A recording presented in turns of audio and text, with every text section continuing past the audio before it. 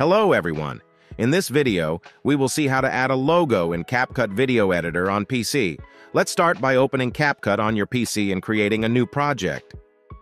Now, import the video that you want to edit along with the logo you wish to use.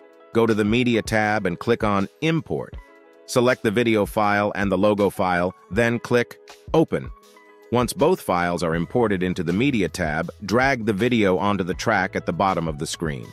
To add the logo to your CapCut video, drag the logo file onto a new track above the video track. Adjust the logo size by stretching it from the corners in the Video Preview tab. Position the logo on the video according to your preference by dragging it within the Preview tab. Once you are done editing the video and have added the logo, the final step is to export the video. Click on Export from the top right corner. Enter a name for your video before exporting. Review any video changes if needed, then click on Export, and that's it. This is how you can add a logo to your video in CapCut on PC. If you found this video useful, please show your support with a like.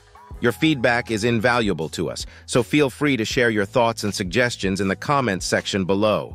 We're eager to hear from you.